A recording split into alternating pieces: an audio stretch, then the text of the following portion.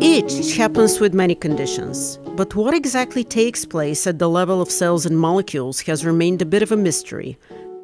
Now, scientists at Harvard Medical School have discovered one cause of itch, a common bacterium called Staph aureus. The research shows, for the first time, that itch can be caused directly by a microbe and that it happens independently of the inflammation that accompanies skin infections and other skin conditions. Here's what happens. The Staph aureus bacterium invades the skin, where it releases 10 different types of enzymes. One of these is called V8. Nearby, various proteins lie within skin neurons. One of these proteins is PAR1.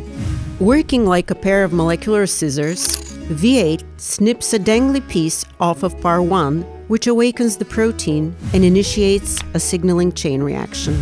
The signal flows up the skin neurons, through the spinal cord, and all the way to the brain, where it triggers that irresistible urge to scratch. Using an existing anti-clotting medication, the Harvard Med researchers were able to block PAR1 from initiating the itch cascade.